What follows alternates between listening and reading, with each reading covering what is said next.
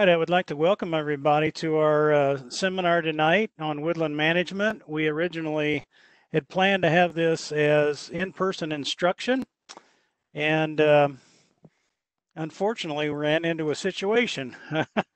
So we have transitioned this to a webinar, which is certainly not best, but maybe it's second best. So few initial instructions here. I'm just glad you were all here, and hopefully the process of signing up for this course and also signing in tonight was not too cumbersome for you.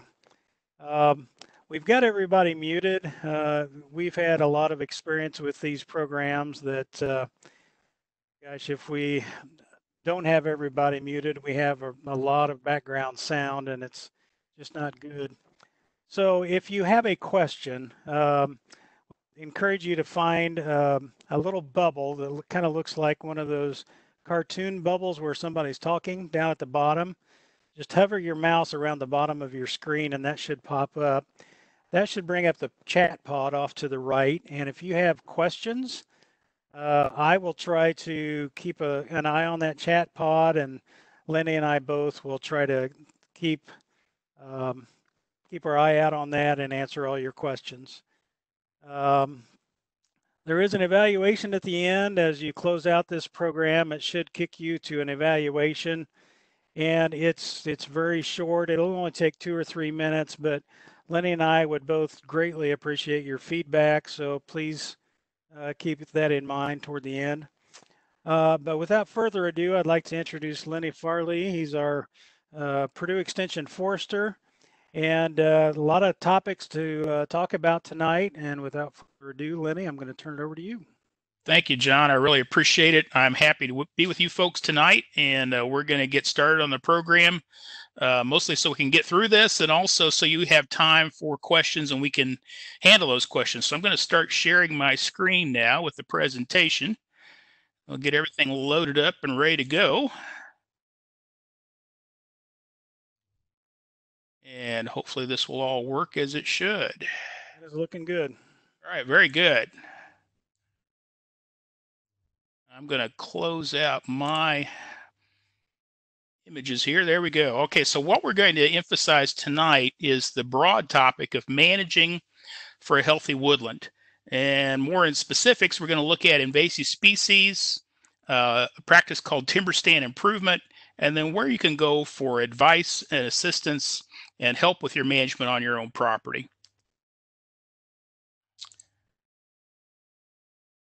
And I wanted to talk a little bit about forest management to start with. And so there's a variety of kind of pictures that can come to mind when it comes to forest management.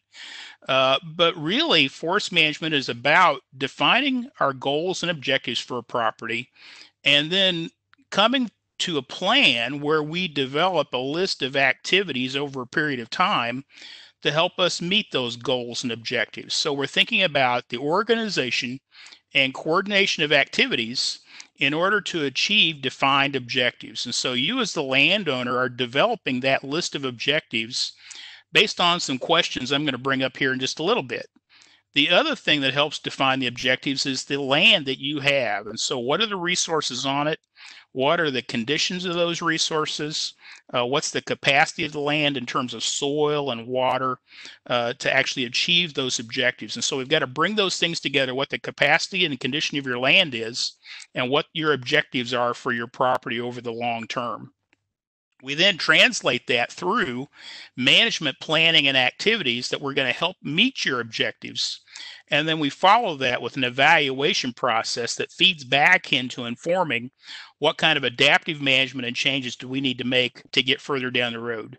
Because one of the things we know is these systems are complex, and we don't always get the exact results we think we're going to get because every situation is a little different. So this process actually works very well, though, and almost any professional that's going to work with you is going to be working through something like this to help you get to where you want to go on your property. So when we start thinking about defining our objectives, I've got some questions that I always like to work with on landowners to help you think about what my objectives are and what do I hope to accomplish. And so oftentimes start with, why do I own this land? So what is the purpose of my ownership? Have I thought about what I enjoy about this property? What do I like to do? What do I like about it? And then also, what do I expect from it right now? So what kind of things do I want or need off this property, whether that be income or recreational opportunities, a family getaway? And then what do I expect in the future? And so do I have some additional expectations and maybe different expectations down the road as I develop my objectives and work toward those management practices? And these objectives can go across the scale in terms of what we might be interested in doing on a woodland, from wildlife to timber production to recreational pursuits and everything in between. And the other thing we want to talk about is why we actually manage forests. And so they can be kind of a common perception out there that, well, forests are natural systems. And so why would I have to do anything to them? They're just going to operate fine on their own. But in fact, that's not necessarily the case anymore. And so through our history of use and in many cases abuse of forest lands, we've actually disrupted the natural processes that happen, and that can create issues in terms of a natural balance between things like white-tailed deer and tree regeneration, or invasive species competing with our native species. And so oftentimes in those situations, some kind of management is needed. Also with management, if we've got objectives for certain types of products or benefits, we can actually work effectively with management to help us enhance the productivity and health of our property and to achieve particular benefits and products that we want to see happen on the property.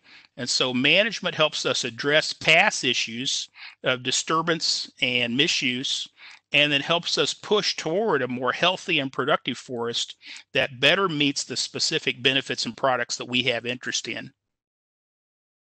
The other thing that's really important, particularly for wildlife and also general biological diversity, is maintaining a diversity of ages and types of forest across the landscape. And so what I mean by that is that we're looking at the broad sweep of species composition and also different ages and types of structures of forest across the landscape. This becomes very important when we start looking at the different needs of different wildlife species in terms of different types of trees, different sizes and densities of trees, and having that mix across the landscape that keeps them in place. And so oftentimes we can kind of break it down into these three words. We're doing restoration work to take care of some of the past problems we've had on properties. We're doing conservation work to maintain those benefits through the long time. And then we're actually doing some cultivation work to encourage certain benefits that we're really strongly interested in. And so that's really what's behind this idea of forest management. And we do this because of, in many cases, that past history of some rough use. So in many cases, if you look at your woodlands, I know particularly in northern Indiana, it's very true in many places in southern Indiana too, we'll find old fence line on the edge of the woods. And that typically was a sign that there was historically grazing in that woods, whether it be hogs or cattle or any other types of livestock. And unmanaged grazing can be very damaging to woodland trees and woodland regeneration. We've also had a history on our properties in many cases of what we call high-grade harvesting, where only the highest quality, highest value trees have been harvested and everything else was left behind. And that oftentimes results in poor species composition or a lot of damaged and poor quality trees left and not much in the way of really high value or beneficial trees for the future. More recently, we've started fighting with invasive species invading our woodlands, a variety of non-native trees, shrubs, forbs, and grasses that compete strongly with our native species. In many cases, due to a past history of heavy cutting or grazing and more open conditions, we can have really high numbers of grapevines. Now, grapevines are native, but at really high numbers, they can be very damaging to trees that we may want to grow. In so many cases, reducing those numbers of grapevines is a good practice. And then also we can help nature with thinning with active management. And so in many cases, a lot of our woodlands are what we would call overstocked, have lots and lots of trees per acre that are competing with each other very strongly. The end result is all of those trees have slowed growth. And if we get a drought or some other significant event that stresses those trees, we can have a fair amount of mortality or subject to insect attack, more so than would be normal. So all of these present opportunities for us to manage to address past and current problems we may find in woodlands. Lenny, if I could cut in here on that last slide there, could you go back? Will do. On the picture to the left, so that's what you're talking about as far as overly stocked forest. What would be the preferred culling technique for? I assume we don't cut them all down. We might girdle them, but what would you use to cull the trees that need to come out? Yeah, that's a great question. So that is a walnut plantation that was never ever thinned. And this is pretty typical of walnut. Those trees will continue to grow together for 25, 30 or more years. And the crowns just keep getting smaller and smaller. And they're actually sprouting along the stems because they're so stressed out. They've got so little crown to actually feed the tree. What we would typically do in a situation like that is, in many cases, girdle those trees. And so we'll take a chainsaw, run a couple of rings around those trees about an inch deep to separate that band of vascular tissue and essentially starve the tree. Usually if you do a couple of cuts with walnut, you don't even have to use herbicides. And in a solid species planting like that, I oftentimes shy away from spraying herbicides in there. You could also fell those trees, but in many cases, it's just as easy to girdle them and leave them standing, and we tend to do less damage to standing residual trees that way. Good question. So another event that many of you are familiar with now is the advent of emerald ash borer and the death of ash in many of your properties. And oftentimes what that does is leave some holes behind. And in many cases, unfortunately, invasive species will fill those holes. Or in some other cases, trees that are maybe less desirable for a wildlife habitat or timber production or other objectives you may have may fill those holes in. And so that insect attack that created space in the woods, in some cases, pushes us to a point where we need to be thinking about some management to improve the overall composition and quality of our property through time, rather than just letting whatever happens happen and accept that as the long-term outcome for our property. So when we look at woodland management, it's primarily about managing space and light. And so we're going to do that for the trees that we want to see grow through several different techniques. One of the first things we look at in managing woodland is we want to control undesirable plants. And oftentimes in particular, this is invasive species. And we'll talk at some length about those in just a little bit. So that's oftentimes job number one, because what we find is if we don't control those invasive species, they will start spreading seed. And if we create some additional sunlight in there through thinning, they respond very positively to that. And so they can produce a lot more seed, grow much faster. And so getting those taken care of quickly is oftentimes the most important thing we can do. It allows us to have an opportunity to do all the other work without having bad impacts from the invasives.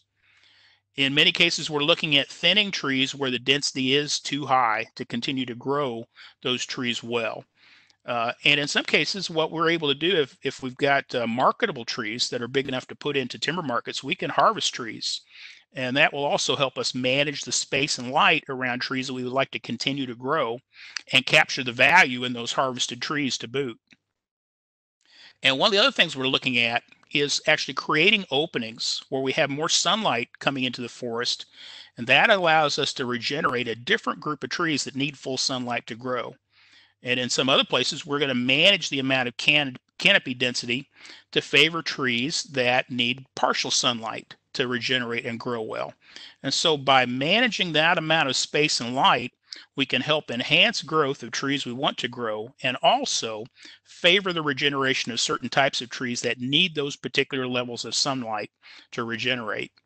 This is also a way where we can manage different habitat types for different species of wildlife, whether it be a species that likes a more high and open forest canopy or something that really likes some brushy ground where we're going to provide a lot of light in the understory of the forest and let a lot of shrubs and plants grow there that produce the habitat that particular species is looking for.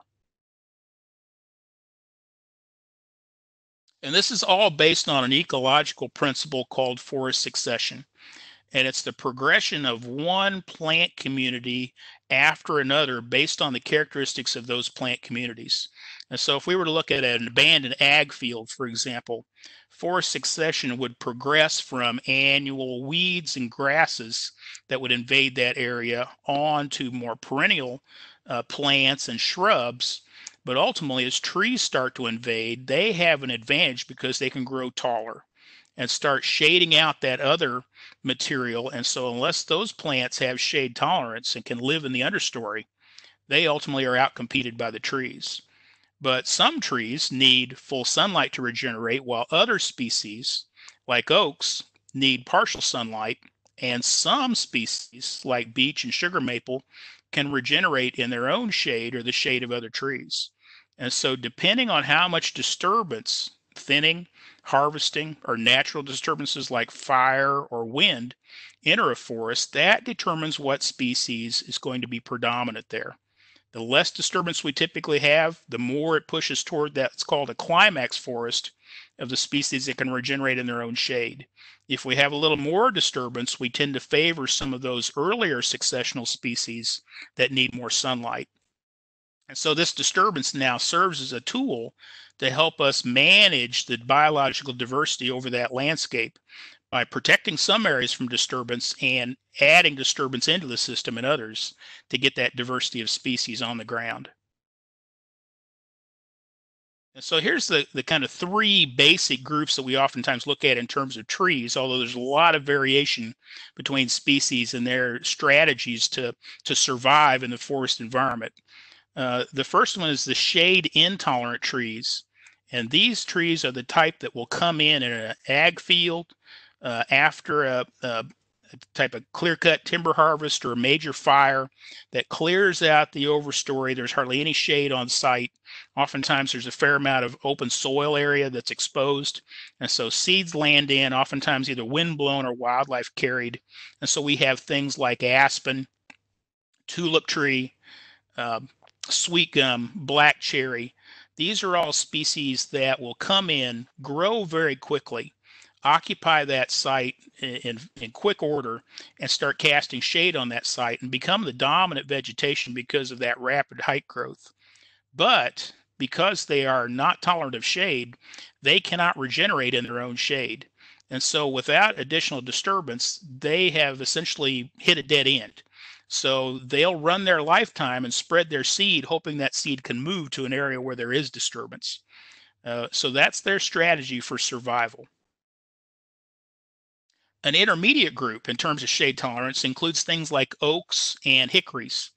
And these species will typically do best in regenerating in a system where there's partial shade. And historically, this was oftentimes created by fires. And so the First Nations people, Native Americans, used fire extensively on the landscape as a management tool. And many of our old growth forests have a significant amount of oak and hickory in them. And that's oftentimes evidence of that management practice that the Native Americans used historically. We don't have that as much on the landscape now. And so, in fact, what we're seeing is not as much oak regeneration as we historically have seen, because our pioneer forefathers also were using those same tools on the landscape in many places to manage or clear land and actually encourage the regeneration of oak, either accidentally or on purpose. So we're starting to reintroduce fire in some places as a management tool for favoring the regeneration of oaks. It's important to note, though, that fire is not a tool you want to use unless you've had significant training and experience and a pretty good crew with you. And so we encourage you, if you're thinking about applying fire on your property, talk to a forester, get some advice and assistance. There are several that will do contract burning here in Indiana, but it's not a tool you want to use on your own, because it can be a difficult one to manage, and mistakes are definitely a big problem in that area. There are several groups, though, that are using fire to good effect to regenerate oak. And so this is a Nature Conservancy property in southern Indiana, and they have used a combination of what we call shelter wood cutting, where we cut trees in the understory of a forest area to provide diffuse sunlight to come down, and this really favors the growth of the oaks and hickories. And then they're also reintroducing fire into these systems, and fire helps kind of tip the balance toward the oak and hickory and against things like beech and maple, because the oak and hickory will tolerate fire. They will resprout from the root systems, where oftentimes beech and maple don't do nearly as well in a fire environment. So that combination of understory thinning and introduction of fire is a great way in many cases to get oak back on the landscape. In some cases, we can do this successfully with just the understory thinning. And that's something you can certainly work with a forester on to help you think about, if you're looking at regenerating oak on your property, what are some of the practices I can use to do that? And then the last group is the shade tolerant trees. And this is a group of trees that are really starting to dominate a lot of the regeneration of our forests. And it's because we don't have as much disturbance history in our forests now as we've had in the past. We don't have a lot of grazing in the woods. We don't have a lot of burning. We do have occasional harvests. Oftentimes, though, they're relatively light harvests. They don't put a lot of light on the ground in the forest. And so it really favors these species. Things like sugar maple, beech, ironwood, and hornbeam all are shade tolerant and are going to be able to regenerate in the shade of their own species or others, and kind of do that ad infinitum until some major disturbance puts a lot of sunlight into the forest canopy, underneath the forest canopy. And for those folks interested in wildlife management and encouraging a diversity of species in our wildlife, this management to create different ages and structures of your forest can be a really valuable tool. And so what we see here is the different structures and ages of forests on the bottom, and lines indicating the different habitats that several of these species will utilize. And so we've got some species we would call generalists that'll utilize almost any of these habitats. Things like short-tailed shrew, white-tailed deer, white-footed mice. A lot of these species really are happy with almost anything they can find and do well in almost any age forest. There are others, though, that are very particular about needing certain types of forest to do well. And one that's just about 4 down here is the ruffed grouse. Ruffed grouse are typically looking for forest areas for at least parts of their life cycle that are somewhere between 10 and 30 years old. And in fact, we've got a relatively little amount of that on the landscape now. And so ruffed grouse have gone from a relatively populous bird when I was in high school to a bird that's probably going to be on our endangered species list very shortly in Indiana. And that's mostly because we don't have the level of forest disturbance historically we've had, and so we don't have as much young forest. So it's important to have our full diversity of landscape features and forest ages and structures to have that full diversity of wildlife species on the landscape. And we can actually accomplish that through management that provides a more healthy forest for all these different wildlife species. So I mentioned we were going to get to invasive species, and this is one of the great threats to the potential for our forests to be healthy over the long term and to provide quality wildlife habitat and regeneration of our native hardwood trees, shrubs, and plants. So this is a forest that has been overtaken in the understory by Asian bush honeysuckle. And you can imagine the difficulty any plant, shrub, or tree would have trying to regenerate in that solid understory, casting shade on the forest floor. You can pretty much imagine there's hardly anything underneath that layer. And it gets greener quicker in the spring and stays greener longer in the fall than pretty much any of our native plants as well. And so without any management to address this invasion, what we're going to end up with is a forest dominated by this plant and pretty much excluding regeneration of native species through time, and really a degrading situation over time because of that invasive plant. Unfortunately, we're dealing with a lot of different species here. Indiana just recently enacted a rule outlawing the sale, trade, barter, or movement of over 40 different invasive plants. So I've not come anywhere close to covering the span. These are some of the primary offenders that we deal with on the landscape, but there are many more that are causing problems. You'll notice several of these are landscape plants. Some of these have been planted historically for wildlife habitat purposes. all of them have escaped into forest areas, and because of aggressive growth, producing a lot of seed, and significant shade tolerance, are outcompeting our native plants across the landscape. So lesson number one, don't plant non-native invasives. Lesson number two, we're going to have to attack this problem because they have natural advantages over our natives. And so just sitting idly by and hoping the situation gets better will not work in these cases. It's pretty clear that if we don't take active management against these plants, they become more dominant as opposed to less dominant on the landscape through time. And I've got a couple of examples here of plants we'll take a closer look at. It would take another 2 hours to go through all the invasive plants in terms of ID and control, so we won't have time for that tonight, but we've got a lot of good resources coming on that. So you saw the potential for Asian bush honeysuckle. This one has been planted for many years, oftentimes historically for wildlife and sometimes for landscaping purposes. Opposite leaf arrangement, red berries in the fall. It's eaten by birds, but it's not really a great food value. It's kind of a sugary snack rather than a good high quality food for them. Many of our natives, like the viburnums and dogwoods, provide much better food value in terms of berry production. There's about 3 different species that we can find on the landscape, and so that lower right-hand photo shows some of the different color and texture, but all of them have this opposite leaf arrangement. And also, if you slice or break open the twigs, you're going to find a hollow center or pith with a little brown coating in there. Some of our native species like dogwoods and viburnums with opposite leaf arrangement can look a little bit like this, but they have a solid pith on the inside, so a good way to tell them apart. Another one that's emerged on the landscape and is becoming a huge problem very quickly is calorie pear.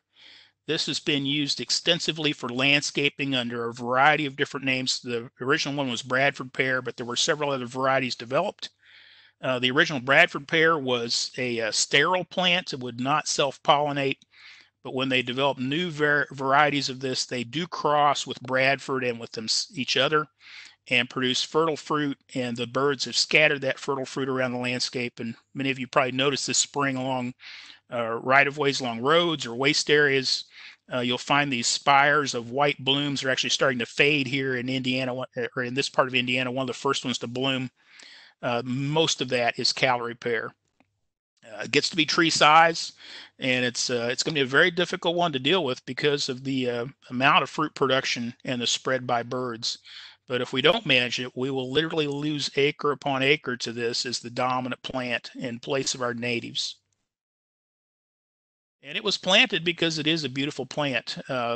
Gorgeous spring blooms, nice fall color, but the cost to the ecosystem and our native species is definitely not worth it. And we've got some really nice natives like flowering dogwood and juneberry that are great substitutes of this plant.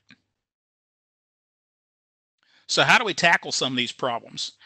We talked about controlling undesirable plants. Well, there's a variety of different ways we're going to go through here.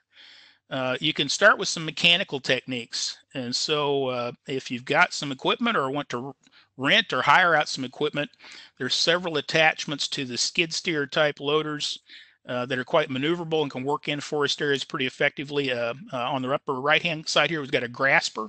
So you can pull out the plant with a whole root system. And that's a pretty good control technique. It does disturb the soil quite a bit, but some folks prefer that approach, and it can work pretty well. On the upper right, we have a grinder head. So this rotates and essentially chews up that vegetation down to, or even maybe a little below, ground line. Now, in many cases, those root systems will resprout, but we've greatly reduced the biomass, turned it into mulch. We can come back in and do a foliar herbicide spray the following season and very efficiently control a lot of invasives. I have a picture on the lower right here of the saw head on a brush saw that I own. This is essentially a souped up weed eater. It's a great way to cut vines and shrubs, and then we can either squirt the stump with an herbicide or spray an herbicide on the resprouts to control that plant.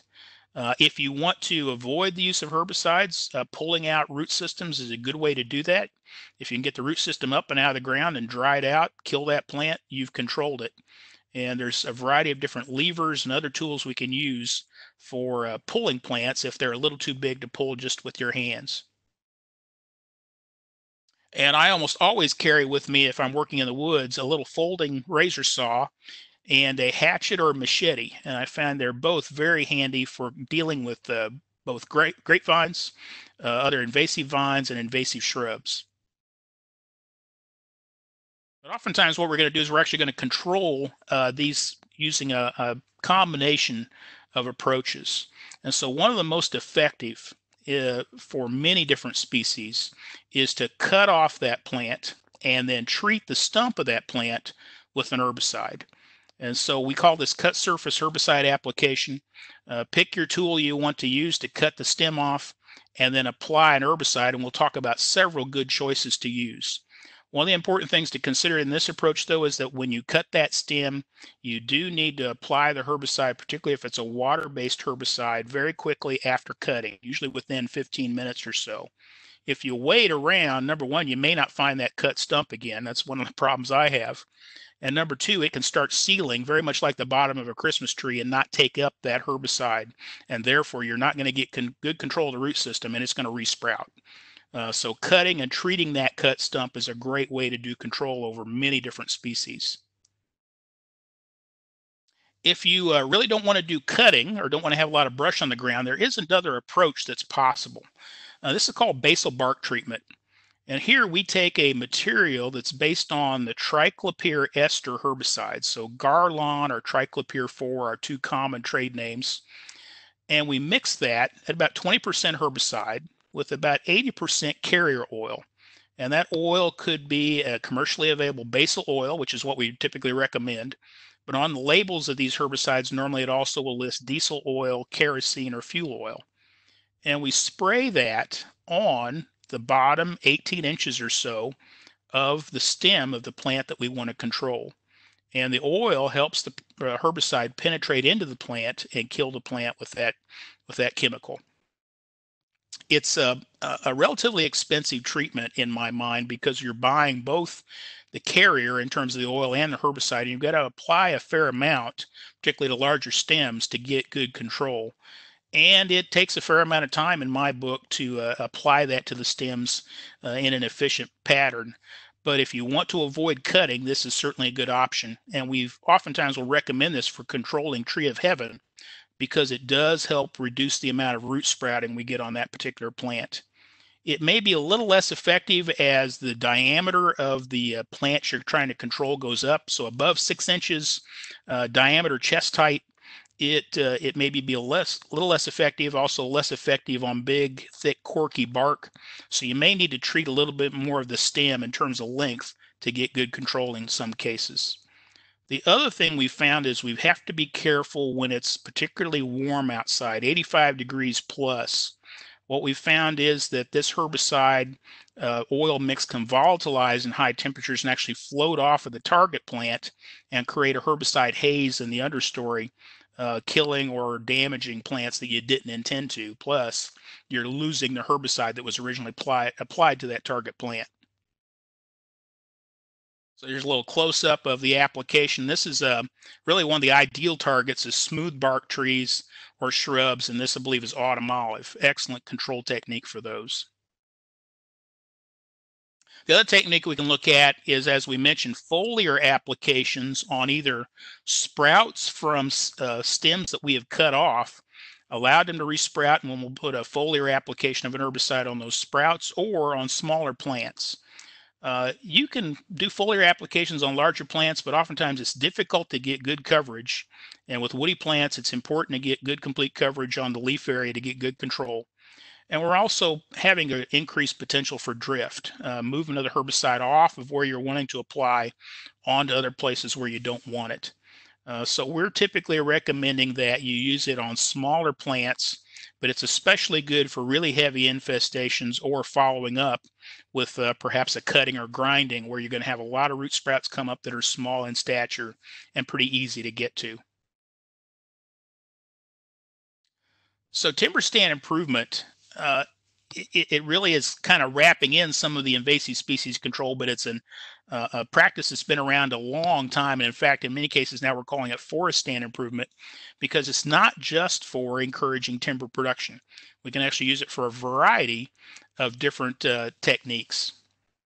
So what we're doing with timber stand improvement is we're deadening some trees to provide growing space for more desirable trees that are going to do a better job of meeting our management objectives. We're going to cut some vines that may be competing with some of those desirable trees. Now, in some cases, I'll leave some vines in some places for wildlife habitat benefits. But if I've got a vine that's strongly competing with a tree that I really want to see grow, we'll typically cut those. We're going to thin some areas of mostly desirable trees where we need more space to continue to get good, vigorous growth on the very best trees in that spot. And sometimes this is the hardest work to do. We've got a bunch of good trees. We'd like to grow them all, pardon me, but as those trees get bigger, they need more space. And so as they start competing strongly with each other for space, they're stressing each other out, slowing the growth of all the trees down and making themselves more susceptible to potential damage or disease issues. And so that thinning helps us select what the winning trees are and maintain a good, vigorous growth rate and condition through time. Lenny, we had a question. Yes. Is control by animals like goats or pigs another option for controlling some of these invasive species? I know that's been pretty effective with multiflora rose, but could you address that particular question? Yes, that's a topic I didn't bring up, but it is an option. And so we just have to be careful about the application. So Ron Rathfon, our extension forester at Southern Indiana Purdue Ag Center, has used goats to, just as John said, control multiflora rose, but you know, they control almost everything else there too. So they're not very selective.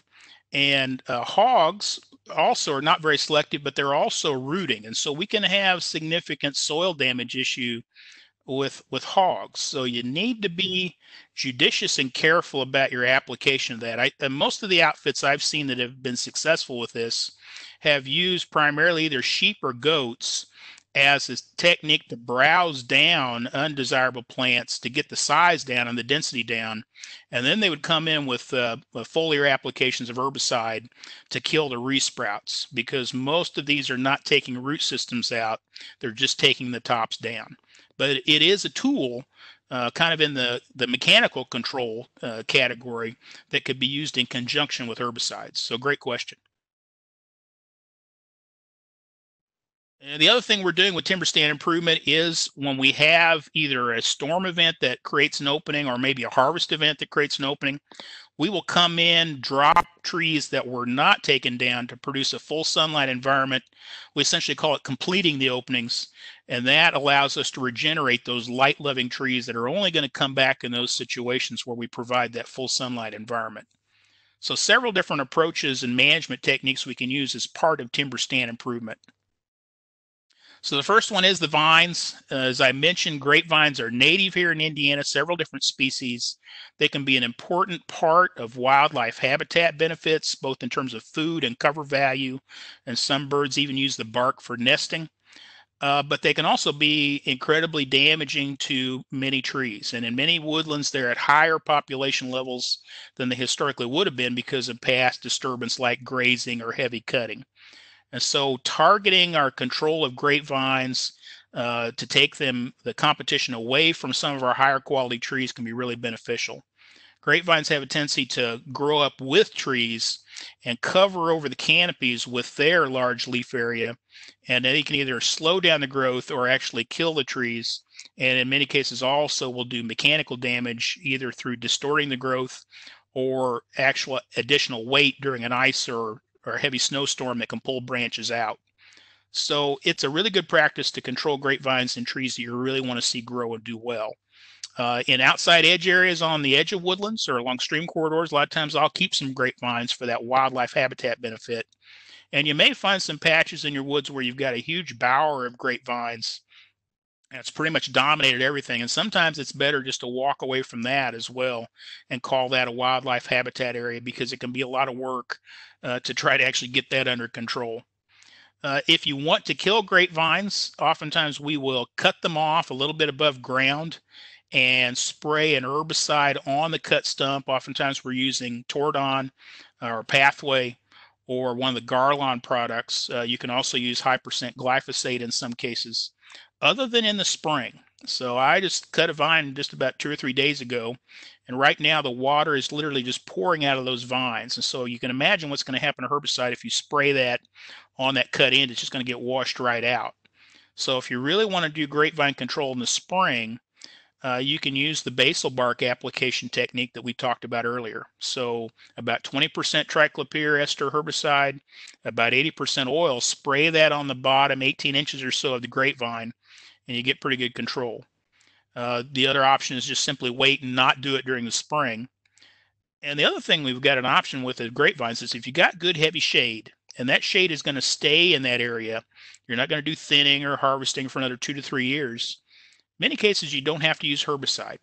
You can cut that vine, and it oftentimes will resprout and try to grow, but first thing, they don't like shade very much, don't do well in shade, and secondly, deer really like to browse those new sprouts as well. Now, if you've got a low stature young forest, quite a bit of sunlight coming in the understory, that's not going to work because that strong root system is going to send those grapevines right back up the trees that you just cut them out of. So much sunlight in the stand, use some herbicide. If you got a lot of shade, you may be able to get by without it. One of our other practices in timber stand improvement is in high density areas, thinning out to provide additional growing space to favor the trees we want to grow over time. Mother Nature will naturally thin forests, but it takes longer, and she may not pick the winners that you would have picked based on your objectives. And so we exercise a little bit of timing and control on future composition by making those thinning decisions a little earlier. That allows us to maintain the vigor of those trees and select who the winners are going to be through time. And so the first picture was a really dense tulip tree stand. This is an oak and hickory stand that's been thinned to provide additional growing space for those nice young oak and hickory to continue to grow well. And that means sacrificing some trees that actually look pretty good. But we've got to recognize as those trees get bigger, that's a bigger and bigger crown to feed the growth of that tree. They have to have more space. We also may have particular trees on our property that are doing a really good job of meeting some of our management objectives. We want to maintain their growth through time. And so this is actually my property, and I've got a mixed management objective of wildlife habitat, biological diversity, but also timber income through time. And so on the left-hand side of the screen is a 3-stemmed honey locust, which has very little timber value. And on the right-hand side is a pretty nice little black walnut tree that's got pretty good timber value and good potential to grow on this site. And so I girdled using a chainsaw and applied herbicide in those girdles, those 3 honey locust stems, because they were crowding the canopy, the top of my black walnut, reducing its capacity to continue to grow. And so I made a selection based on my management objectives of what tree I wanted to favor versus what tree needed to be controlled to favor the growth of that tree that's achieving my objectives through time. And several different techniques we can use for girdling. The one that's probably the simplest and most effective typically is a single cut into the stem, usually going about 1 inch in, all the way through the bark, through the cambium that's right inside the bark that generates the new cells, and into the sapwood, and then spraying herbicide into that cut to then kill the tissue there so it doesn't gap over that cut. If we don't spray that herbicide in there, oftentimes that cambium can actually jump that cut, put new tissue together, and that tree will live. If you don't want to use herbicide, there is the potential to do double girdling. And so we do that same cut twice around the tree, usually 4 to 6 inches apart. But there are some trees that's not going to be particularly effective on controlling. Seems like some of them are able to have a little bit of conducting tissue inside those cuts and kind of get past that girdle. So oftentimes our girdle with herbicide is our most effective approach. If you don't want to use a chainsaw, and some days I decide I don't want to put the safety gear on, I don't want to pack the gas in, I'm going to do a little bit of work as I go, I take a hatchet with me. And if we are using herbicide, we can do this frill method on the left-hand side where we cut about 30 to 45-degree angles into the stem all the way around through the bark and cambium into the sapwood to create little pockets. And we'll squirt our herbicide into those pockets to kill that band and control that tree. Also controls root sprouting. If we don't want to use herbicide, it's important to hack out a 3-inch or more band all the way around the tree where we've taken off the bark cambium and some of the sapwood so that it can't conduct water and food up and down in the tree. And this can be pretty effective as well, although I do occasionally find trees that for whatever reason it didn't work on, probably some vascular tissue buried a little deeper in the stem, and it didn't control that tree. So once again, normally herbicide's a little more effective. We see the herbicides here we can use. Tordon RTU, Pathway is another one. Garlon 3A, this is the amine formulation of triclopyr. One warning on any kind of a girdling technique is that if you don't get a good girdle all the way around the tree and through the bark, cambium, and into the sapwood, you're probably not going to control that tree. It's amazing what they can recover from. So we've got a situation here where they didn't meet up the cuts, and that tree lived. In my career, I've actually marked a few trees for harvest that had been girdled probably 20 years earlier. The girdle didn't take. And so make sure your cuts meet. The other thing to watch out for is if there's injury points or hollows in the tree, that bark and cambium and sapwood will curl around, and you oftentimes have to plunge your saw in to get those separated to actually control that tree. So complete coverage all the way around to get the best control, and then a good herbicide application. So the story is that we are actually oftentimes killing some trees to favor others.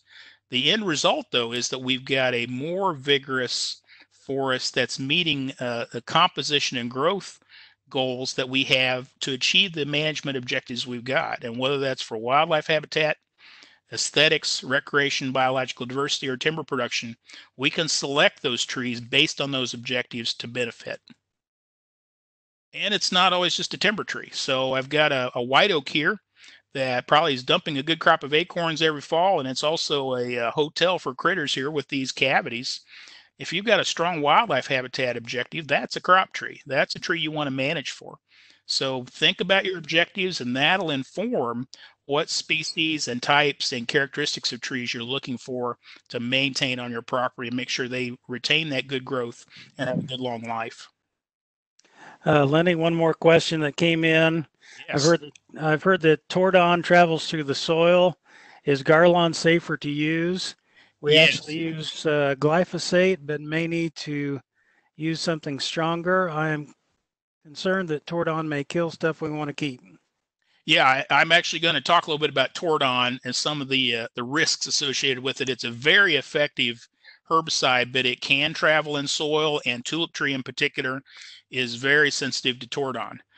So there are some cautions, and many folks have moved more toward Garlon in our forest timber stand improvement applications because it doesn't tend to have the level of mobility in the soil or flashback to species that we don't want to have impacted, but it still does a good job of controlling. So great question, and we're going to talk in a little bit in depth before we're done about the herbicide choices you've got. So great question.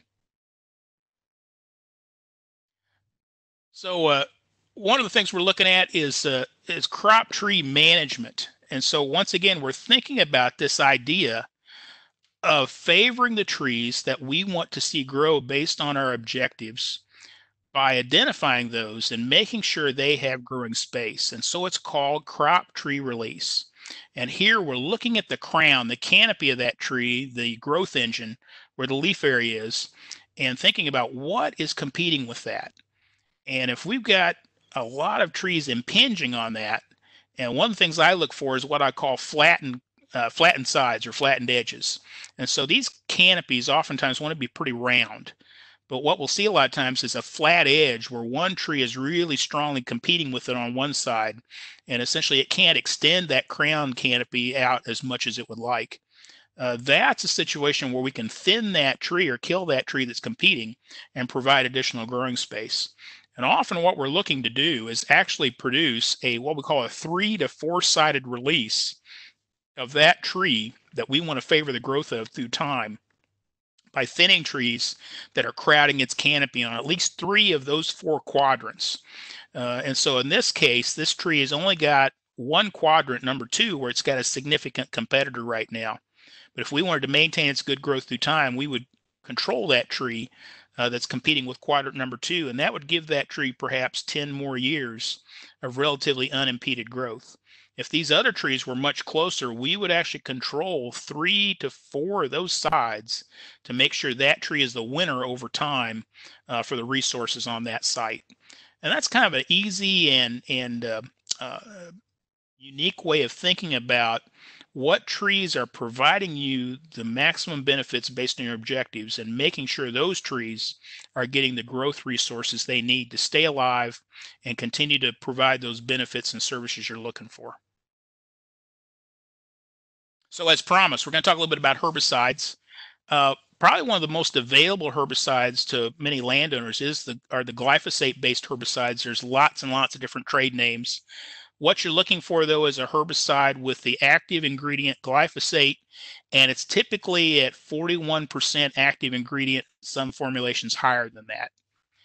It's a good wide-ranging application of different uses we can use for glyphosate. So foliar applications. This is great for invasive species control on many different species, and we'll typically have a 2 to 4% of the concentrate in the balanced water. But if you've got hard water, that can actually deactivate some of the benefits of glyphosate. And so we encourage you to either use soft water, collect rainwater, use water from the water softened system, or you can treat hard water with ammonium sulfate. And you can get that at the ag stores, same places that sell the glyphosate. It's typically a granular formulation that you would dissolve in your water before you would add your glyphosate herbicide. And it helps condition that water and make it much more suitable for the application of glyphosate. And I'm usually putting about a cup in 3 gallons of water for my backpack applications. So this is an excellent technique to help your glyphosate work much better. If you're using a lot higher level spray, the concentration is about 17 pounds per 100 gallons of water.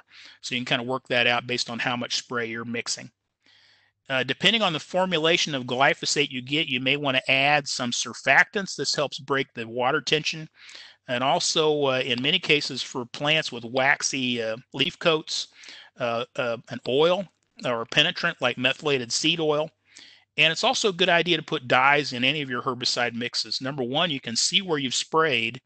And number 2, you can tell if you've contaminated clothing or equipment with that herbicide spray. And so it's a good check for safety as well. So foliar applications, about 2 to 4%, very effective. You need to be done during the growing season when plants are actively growing on growing vegetation. And I typically am spraying invasive species late summer into fall. Spring, I think it's a little harder to control because that leaf flush is still pretty active. Also a great material for cut stump applications. If it's on a freshly cut stump, because this is a water-based herbicide, and we can use the concentrate right out of the jug or diluted with 25 to 50% water. That's normally what I'm doing. And so I would take the concentrate and cut it with up to 50% water, and then spray that on cut stumps or in girdles or frills. And I found it to be pretty effective, particularly during the growing season. Once again, be careful about when the sap is flowing. It's going to wash that herbicide right out of a girdle or frill or a cut stump. And so it's not going to be effective if the sap is really flowing out of those stems. We've mentioned triclopyr formulations of herbicide. This is becoming more and more common for applications in forestry. As mentioned earlier, replacing Toradon in many cases. A couple of trade names, Garlon 3A or 4, or triclopyr 3A or 4. There are several other formulations out there. Vastlan is one of the amines, Pathfinder 2. So it comes in 2 different formulations. The Garlon or triclopyr 3A and Vastlan are the amine formulations, water-based. And we use these for girdling, frilling, and cut stump treatments. And in water mixtures, they can also be used for foliar applications. And for most of the girdle and cut stump and frilling, either is used undiluted right out of the jug or mixed with up to 50% water, a 1-to-1 water herbicide mix. And one of the advantages of this material is it doesn't seem to be as soil mobile or have the flashback potential that Tordon does. The Garlon or Triclopyr 4 is the ester-based formulation. So this is for oil mixing, and in some cases oil-water mixes, but mostly we're using it for basal bark treatment or cut stump treatments in an oil formulation. It is not labeled in most cases for girdle and frill applications, so that's an important consideration. You're always going to want to refer to that label and make sure you're using it in the way that the label indicates, and that is the law behind that. So for our basal bark and cut stump applications, we're using 15 to 20% of the herbicide in the balance oil, and that oil, as we mentioned, can be a commercially available basal oil, but also oftentimes on the label it allows the use of kerosene or diesel oil, or in some cases fuel oil. Now, as I mentioned, this can volatilize at high temperatures, so you need to be watching your weather when you're doing this application. This particular mixture has the advantage of being used for basal bark applications, so no cutting needed, or we can come back and treat stumps that have been cut maybe several hours or even several days ago, and the oil is going to penetrate that herbicide into that cut stump. So we don't have to worry about the timeline that we have for application that we experience when we're using water-based herbicides. So very useful group of herbicides here. Oftentimes you're not going to find these on the shelves of some of the local ag stores. They may need to be ordered online or through your co-op or ag store, but they're readily available typically through mail order or outlets.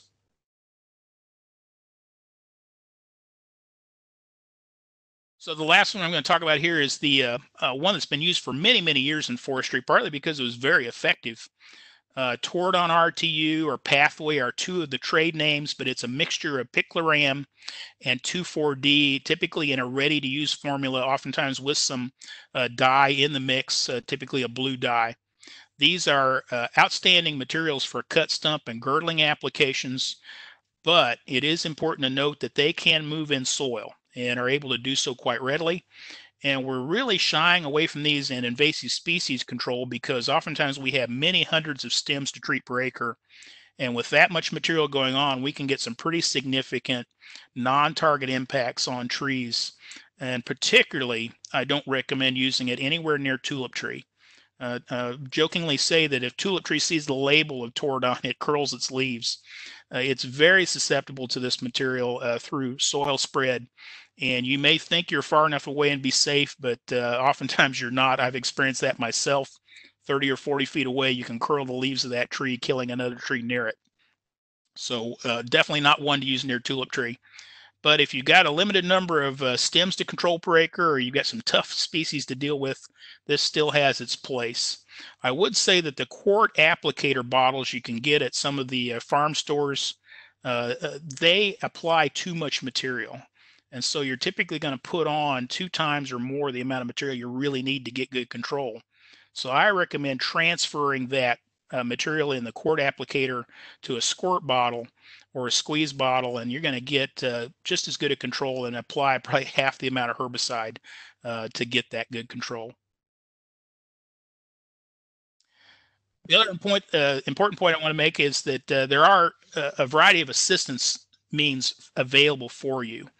And so one of them is the U.S. Department of Agriculture has cost assistance programs that actually can help you pay for some of these management practices on your property, including timber stand improvement, invasive species control, pruning in plantations or native forest areas, and planting, and also erosion control, and lots of other conservation practices.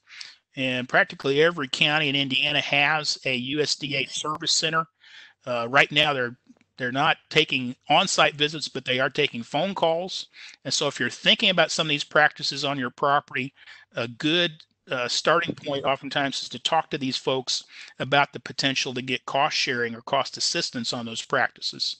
And you can also oftentimes get hooked up with these folks through your soil and water conservation district office in your county.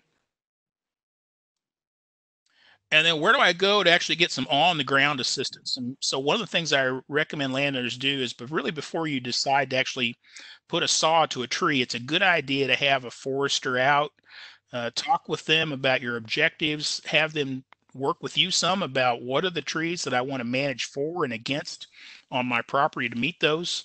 A good starting point, if you have 10 acres or more in forest or area that could be forest, is the Indiana Division of Forestry District Foresters. And these folks will offer management advice, management plan development, and can direct you to additional resources for management on your property. They're typically not doing the actual management practices, but they can certainly get you started on the road with a lot of great advice and direction. If you want to hire out some work or also get some great advice on your property, there are many private foresters that are available for hire to help you with management on your property. And you can actually contact these foresters through this website, findindianaforester.org. It's got a great little search tool.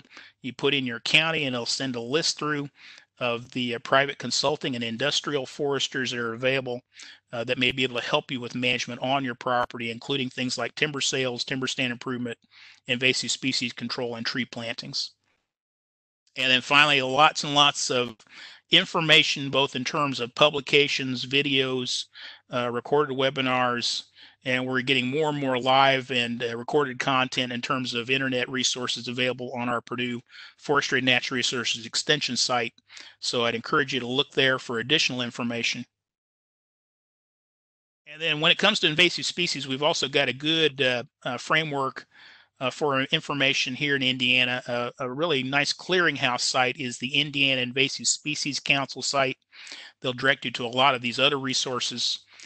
Purdue Extension also has a great reporting and information site on invasive species. And a really wonderful tool that I've used extensively for invasive species control recommendations is the Midwest Invasive Plant Network Control Database.